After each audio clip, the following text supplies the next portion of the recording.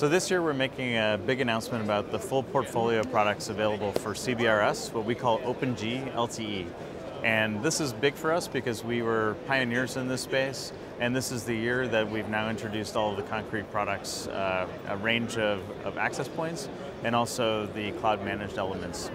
Additionally, we just made an announcement about the Internet of Things platform, and for the first time Ruckus is now bringing to market a complete solution that ties together the big data and analytics together with the world of sensors and things.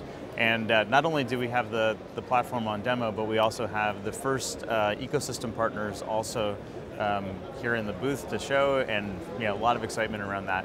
And finally, we're showing off our cloud managed platform, which is really a key part not only of the way we're going to deliver Wi-Fi switching in the future, but also LTE.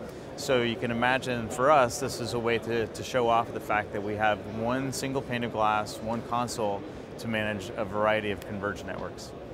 Why should visitors stop by the Ruckus stand? Well, first of all, this is where all the cool people are. So if you want to really have a good Mobile World Congress, you got to go check it out.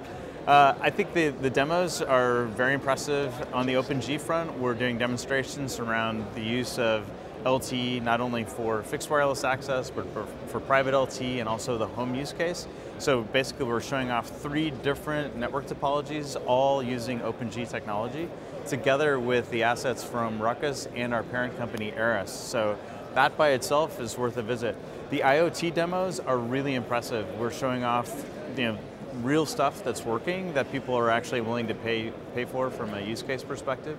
So I think that's also absolutely worth it. And of course, if you're lucky enough to come by the Ruckus booth at Mobile World Congress, you will get to see the dogs, and a critical part of every year here in Barcelona. So I think one of the obvious hot topics is 5G, and we have kind of our own view on 5G. We think there's still quite a lot of hype around the timeline to get to 5G, and let's face it, it really depends on very dense networks, this combination of different kinds of radios, including millimeter wave and a variety of LTE bands.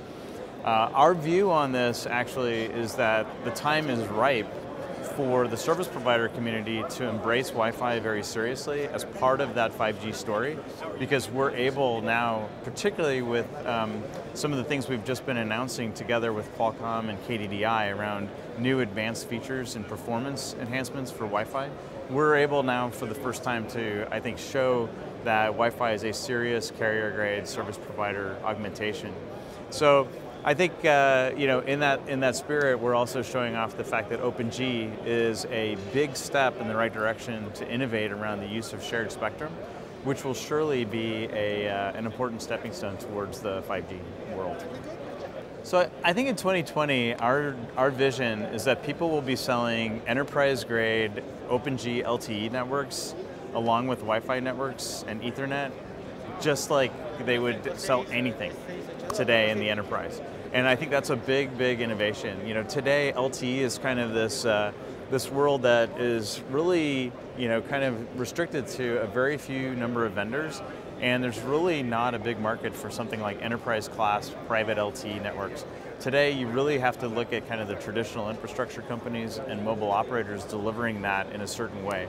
By 2020, our channel partners and salespeople will be out selling LTE just like they sell Wi-Fi today, which has really been the goal of our investment all along.